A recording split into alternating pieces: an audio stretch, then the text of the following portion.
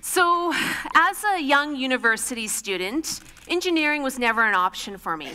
I didn't know any engineers. And to be honest, I really didn't see a place for compassion or a place for helping people in engineering. So medicine it would be. My mom was a doctor, and my brother was in med school. Made perfect sense. So my first year of university, I registered into the Faculty of Science. It was all gung-ho, got into my classes, but something didn't feel right. I felt unsettled. So I reflected, and you all know what happened. I transferred out of sciences and went into engineering. But if I'm going to be honest, I was terrified with doing that. And the reason I was terrified was because I didn't think I'd find any engineer like me. Gregarious, passionate, and with this burning drive to help other people. Well, this was 25 years ago. I did meet a few like-minded engineers, and during my training as well, I did learn how engineers help people, right? Through those brilliant technological advances. But as my career progressed, what I noticed was that sometimes engineers put such emphasis on those technological advances that at times we forget that people and places matter. That's when I realized that compassion really had a role in engineering. Because when it comes to compassion, it allows you to put yourself into somebody else's shoes, truly understand what they are going through. And the power in that is that then you can create thoughtful and considerate solutions to problems. So that is the foundation when it comes to engineering with decency. And I had an opportunity early on in my career when I was doing my Ph.D. to take a course from a professor from Ohio State University. And he shared a groundwater contamination case study with me.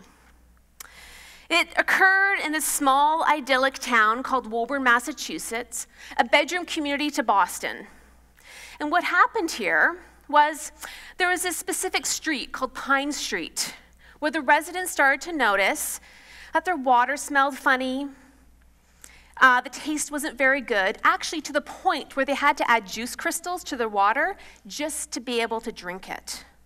So the residents would then complain to the city, and the city engineer would say, "It's okay, don't worry. I've run my tests, everything is fine." He'd reassure them his intentions were good. And the reason the water, he said, didn't taste good is because of the chlorine we're adding to make it safe. So the residents listened, but things didn't get better. So they would complain, and the engineer would reassure them. And the residents would complain, and the engineer would reassure them. And the cycle would go on for 3 years.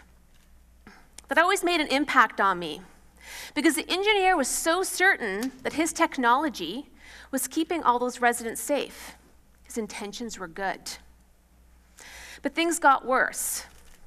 A cluster of childhood leukemia cases started to pop up in Pine Street. And Ann Anderson, one of the mothers, decided to rally up the residents and hire a lawyer to figure out what was going on. And what they found out was that there were several companies that had contaminated the groundwater, and 2 of the drinking water wells were impacted. And the water from those wells serviced Pine Street.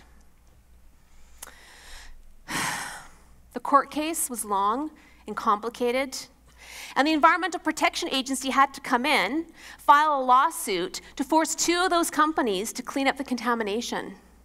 At the time, it ended up being the largest cleanup ever in the history of northeastern United States at a cost of $68 million. But the cost that struck me was the human cost. 7 people died, 1 person ended up in remission.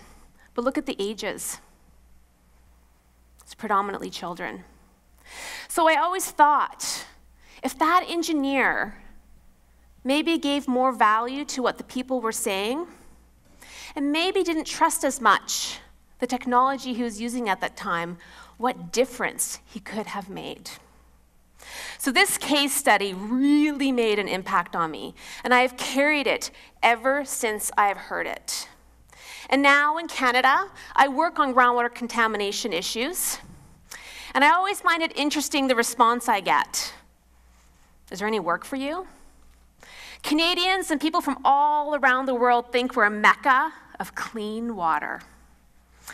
But that's not necessarily the case. This shows you a map from a study carried out in 2015 showing all the drinking water advisories we have in Canada. And what's interesting is it's our First Nations communities that are impacted the most. In Alberta alone, 87% of First Nations communities have had a drinking water advisory in the past 10 years. What's shocking, in Ontario, one nation has had a drinking water advisory for 20 years. So why is that? Why is it that some of us don't have to worry about our water, but yet when it comes to First Nations communities, they are being left behind?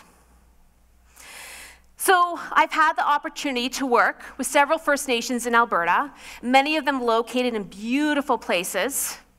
And this here, hard to see, is a picture of a herd of wild horses in one of the communities. Most recently, I worked with a community that was very concerned about their water. And I had 2 engineering students that embodied the engineering with decency philosophy. So what do? Naturally, they decided to go and live in the community. So this is Travis, one of those students, sitting on the lawn of the house that he lived in the summer of 2013. Now, Travis and Fraser were a little uncomfortable.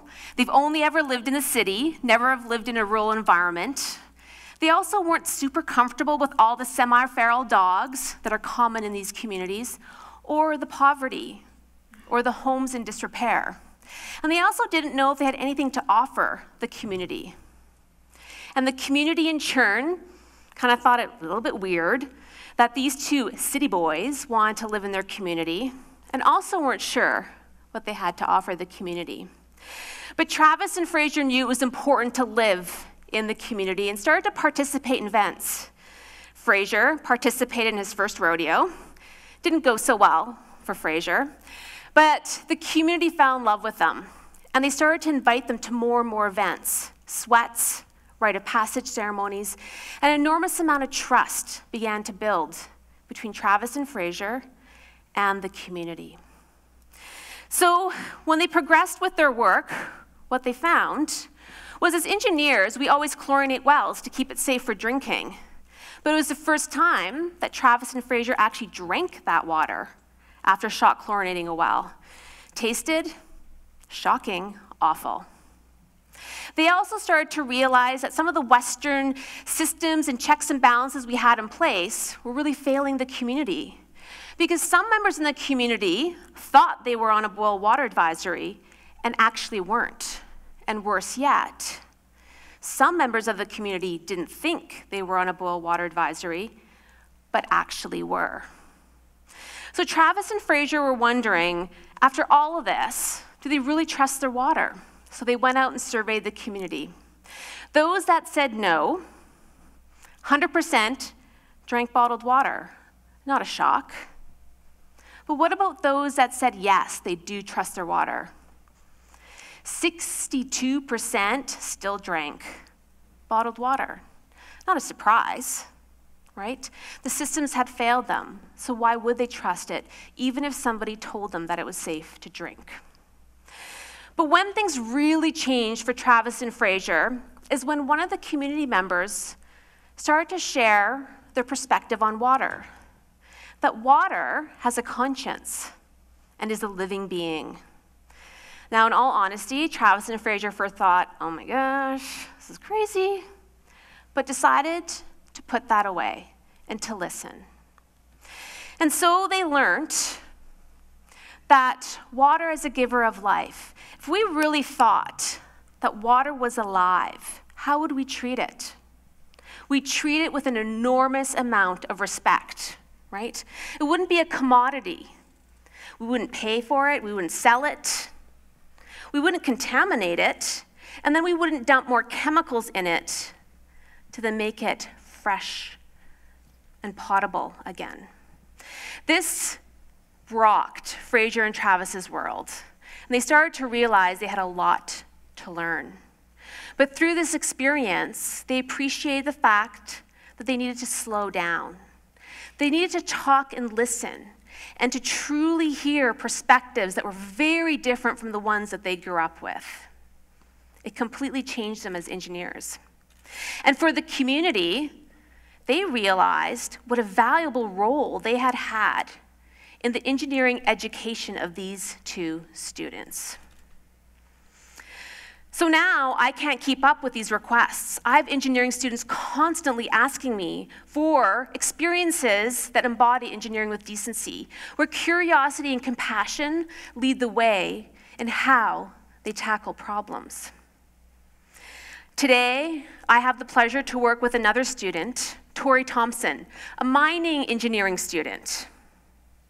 She's worked with many communities, First Nation communities in the North, and she is an example of engineering with decency because she holds the profession accountable and ensures that human dignity is at the core of everything that we do. So this makes me very optimistic for the future. And now I can say there are many, many engineers just like me. So with that, I'll leave you with this Cree proverb: love one another and help one another, because there is no greater calling. Thank you.